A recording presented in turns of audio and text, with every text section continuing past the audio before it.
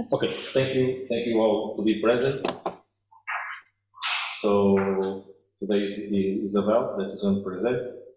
We have been invited from Wien, who is here today. That's good. We hope to have more invited people here.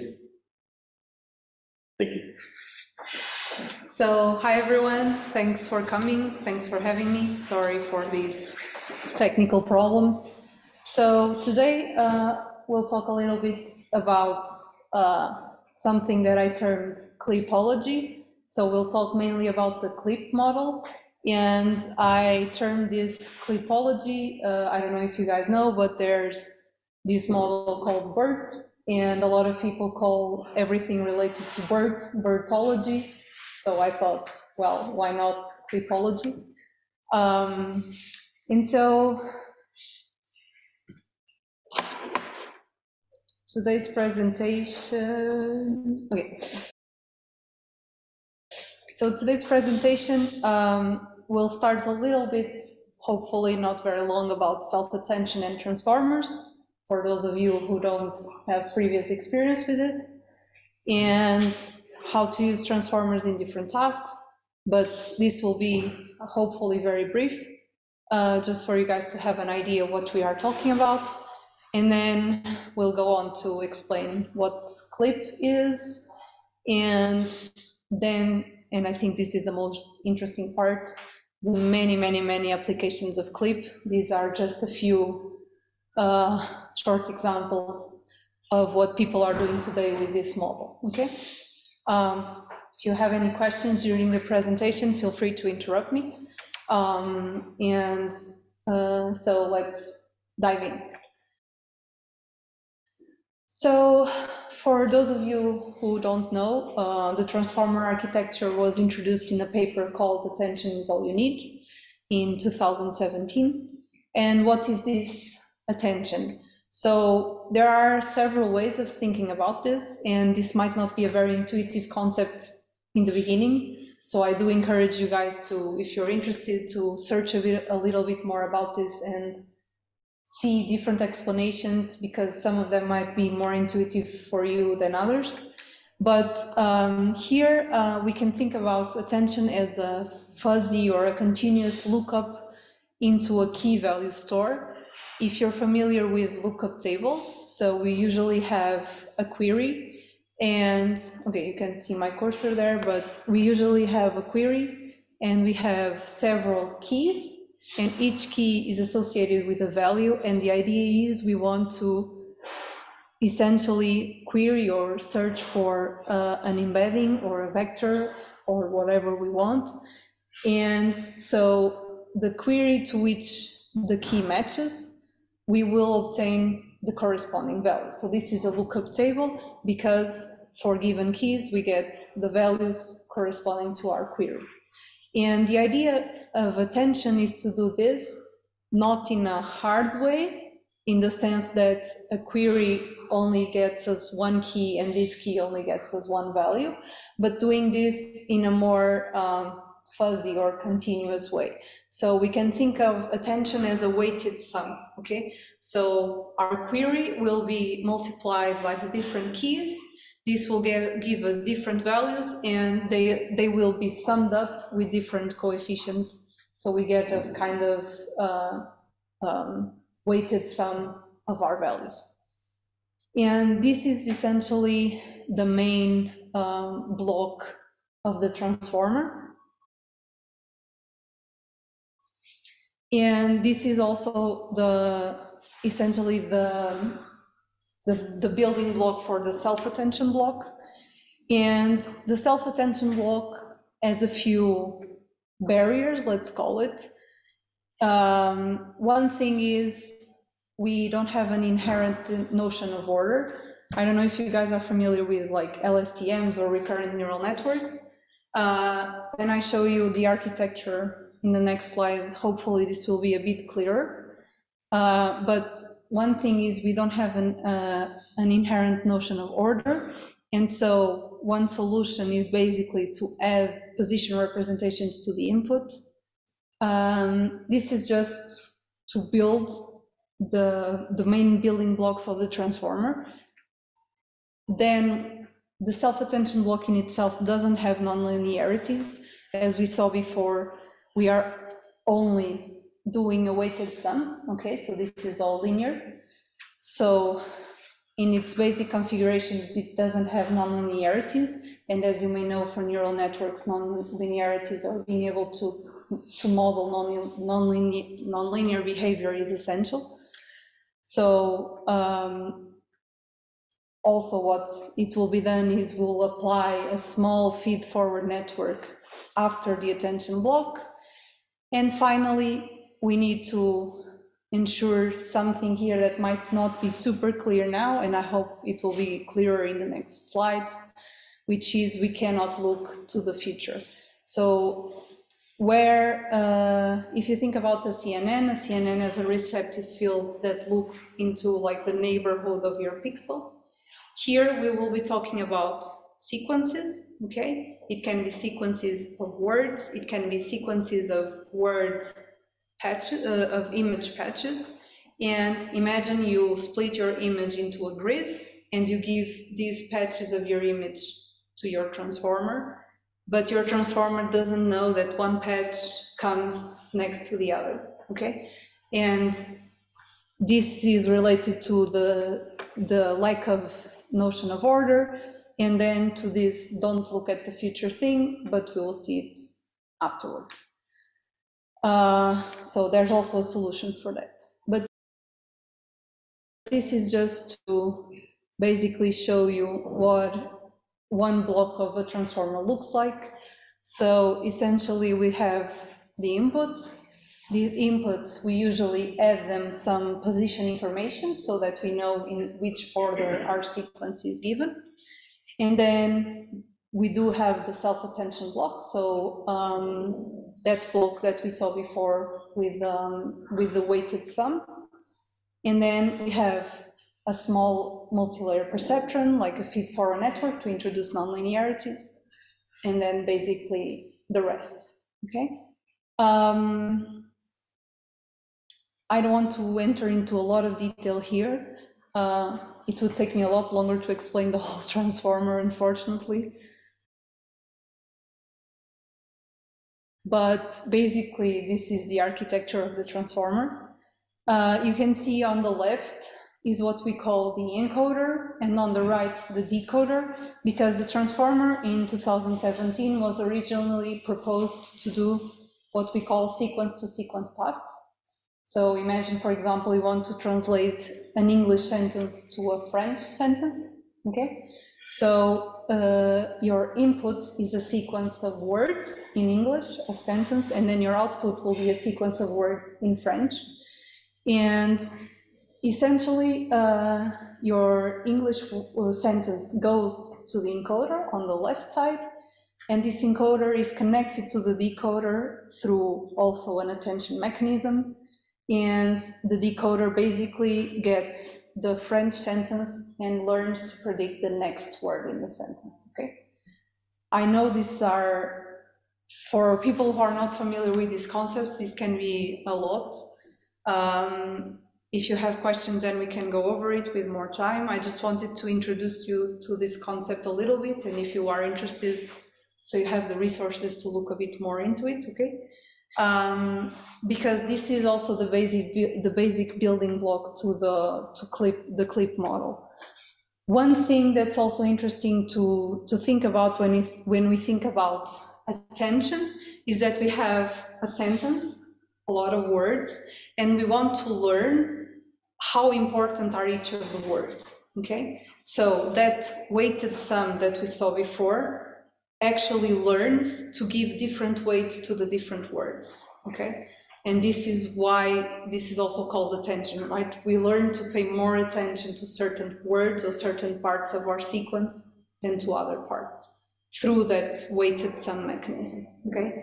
Whereas if we were working on a hard mechanism, we would just basically be selecting the most important word and the rest would be zero because we would be in a like discrete space. Here we have a weighted sum, so we can have one word with more importance, a higher coefficient, another word with less importance, with a lower coefficient.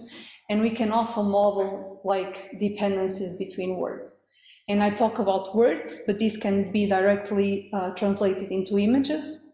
The only thing we need to do is, instead of giving the full image to the model, we need to split it into squares, for example, and you consider each square a word. So we learn like what each part of the image, what's the relative importance of it.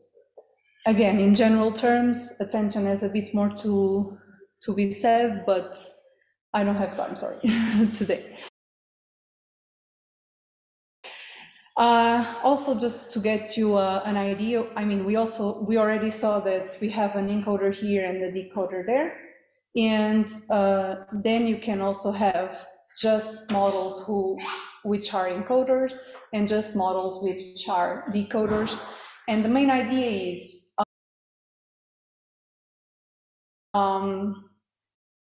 I mean, I can already tell you from this slide. I don't know if you are also familiar with the language modeling task. We call it language modeling, but essentially what we want to predict is, given a sequence, we want to predict the continuation of the sequence. If it is a sentence, we want to predict the next word. If it is an image, we want to predict the next batch. If it is like we are predicting a curve of, I don't know, blood pressure or something, we want to predict the next point in the curve, something like this. And the idea is, when we are doing this, a certain word can only look to the past. Okay, so you cannot know already what comes in the future. And so this is basically what happens in decoders. And if you can see there in the arrows, one word like W1 only, no, sorry, like W5 can only see, or W4 can only pay attention to the previous words, okay? This is essentially what happens in models like GPT, so the basis for ChatGPT and things that we use today. Those assistants are trained like this, so they are essentially decoders. While when we talk about encoders, usually everything can pay attention to everything, because what we want is to obtain, let's say, a representation for an image like we do with CNNs. We have an image and we want a representation for that image, or we have a sequence and we want a representation for that sequence. So here, for example, what we usually do is train this with a loss that's called masked language modeling. So I have a sentence and I mask out parts of the sentence, and I want to predict the part of the sequence that was occluded. And so here, for me to know that M, it needs to pay attention not only to what comes before, but also to what comes after. So here, this is called like bidirectional attention, so both to the past and to the future. And this is also like what's used in BERT, for example. I don't know if you've heard about the BERT model. BERT is usually an encoder model. So this is pretty much like the difference between the two. While in an encoder, we mask some tokens and predict basically what we masked, in the decoder, we have the beginning of a sentence, and we are always trying to predict the next word or the next item. Yes? So is it not essentially similar to the embedding? Because you're essentially doing the same thing in word embedding, is it?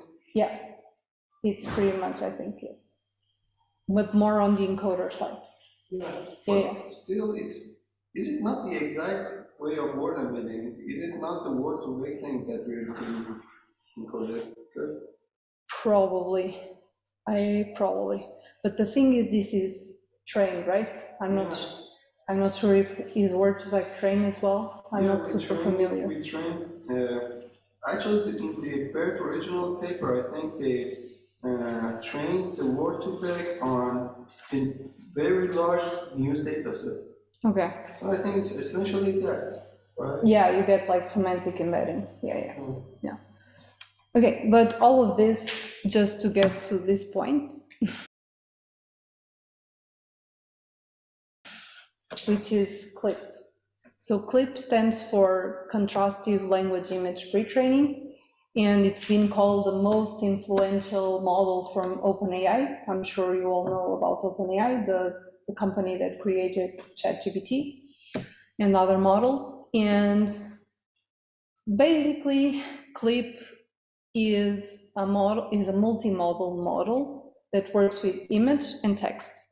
And we have an image encoder, which can be either a convolutional neural network. They have a version with, I think, ResNet 50, or it can be a vision transformer, the VIT, for example. And then the text encoder usually is the BERT model, so one of the encoders that we saw previously. And the idea here is that we get an image, we get a description of that image, so a pair of image and text, and we pass them both through their corresponding encoders. And so the way we train this is contrastively. So if you can see the matrix on the right, if you consider a batch of images and a batch of the corresponding texts. What we want to do is we want to maximize the similarity between the corresponding image and the corresponding text. And we want to minimize the distance between an image and the text from the other images in the batch. And we also want to minimize the reverse, so we also want to minimize the distance between a given text and the rest of the images in the batch. So essentially we want to maximize the diagonal and we want to minimize everything else. Okay? This is a pretty simple concept. It's also very efficient in terms of implementation. And this but the most interesting part about CLIP is not only CLIP itself, but the vast majority of things that's being done with CLIP nowadays. And the first thing that this kind of model, and in this paper the authors proposed, was how to do zero-shot classification. So zero-shot classification or few-shot classification is usually when you want to classify, let's say, an image with classes that you have not seen during training. Okay, so you have a set of classes during training, but during testing you can have the same or more classes that you have not seen. If you have never seen the class during training, we call it zero-shot. If, for example, you have like one example, you usually just call it one-shot or few-shot, depends on the setting where you are. But how can you use a model like CLIP to do this? And it's a very interesting paradigm. So you get your image that you want to classify, you pass it through your encoder. Straightforward so far, you get a vector like from CNN. And then you get, for example, for ImageNet, you get all the classes for ImageNet, like the 1,000 classes, the name of the classes. So you get like plane, car, dog, bird, and you build a sentence with this. And what the authors found is that if you use some prompt like a photo of, it gives you better results. And so the idea is you basically build 1,000 sentences saying a photo of a car, a photo of a plane, a photo of a bird, okay? And you pass them all through your text encoder. So for each text, for each sentence, you will get a similarity with your image. And so since if you remember, what we basically trained the model to do was to compute the similarity, to maximize the similarity between the image and the corresponding text. We here get a model that will give us a higher similarity for one of these classes, basically, one of these sentences. And what they found is that the performance in doing this was actually pretty competitive. And essentially, you can do this and you can like probe your model for whatever text that you want, for whatever class. If you want to, I don't know, ask it, is this a photo of Portugal? You can do so, right? Because you have all the flexibility of text, of natural language. And I mean, the paper, of course, has a lot of experiments. It's a very thorough paper, and you can see that compared to, I don't know, like a ResNet 50, if you go to zero-shot clip, which uses 0 label training samples, it has way better performance than ResNet with, for example, 16 training samples for each class. And also, one thing that's super interesting is that if you do a linear probe on clip, this is, if you have your model and you just get the image encoder, like your CNN trained in this contrastive way, and you put a linear layer on top, and you just fine-tune this linear layer for classification. This is what's called a linear probe. Basically, the representation learned by the image encoder of clip is like better than all of these other models. So if you use clip as a normal classification model, the features it encoded are actually better than, let's say, the features of ResNet that was actually trained for ImageNet. Okay. But as I said, and just to wrap up, I don't want to go into a lot of detail into the next papers. I just want to show you what is out there, what might be interesting for your applications, even in the medical domain. Of course, this is all for like the general domain, like dogs, birds, cats, whatever. But there is also a lot of work on applying this to the medical domain. Of course, in the medical domain, we have usually less data, so it becomes a little harder to get such good performance as this. But it's possible, and there are a lot of people also working on this. So, for example, one application of clip. I don't know if you've heard about this, the Leon dataset. They initially proposed the Leon 400 million dataset. At this moment, they are in a 5 terabyte dataset. And basically what they do is they get images and text from the web, which is like an infinite source of data, and they use clip to filter this data and to see automatically if this data is of a certain quality. So this is like one of the direct applications of clip is, for example, to build super large scale data sets.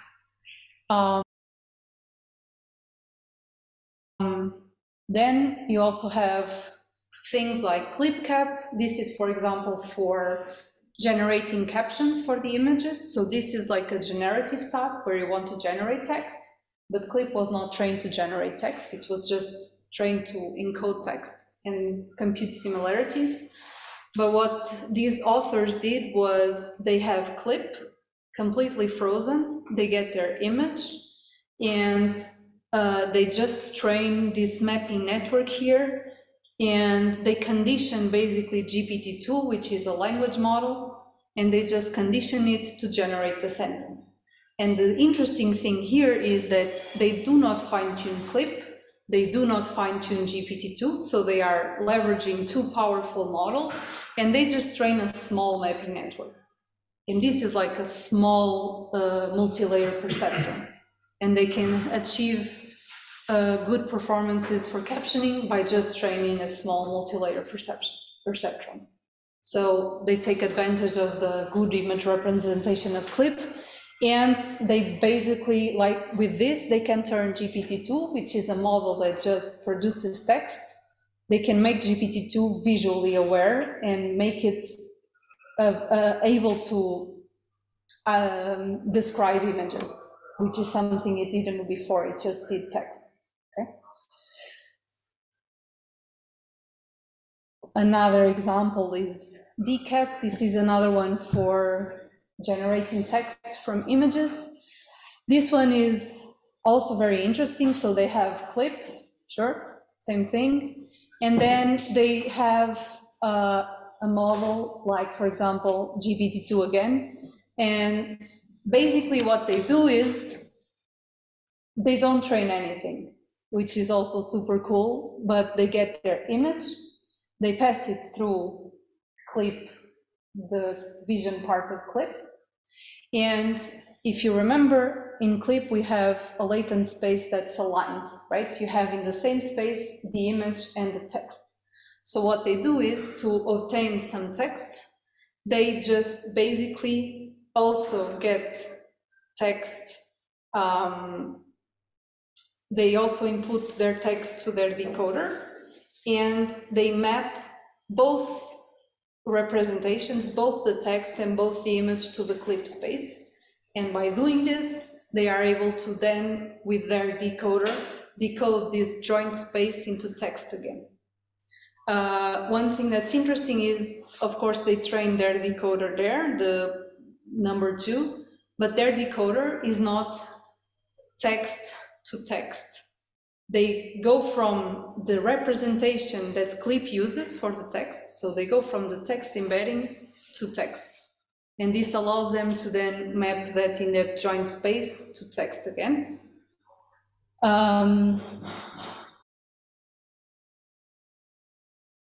Another example is, for example, is zero cap, but maybe I can just go for the next one. No, okay, sorry.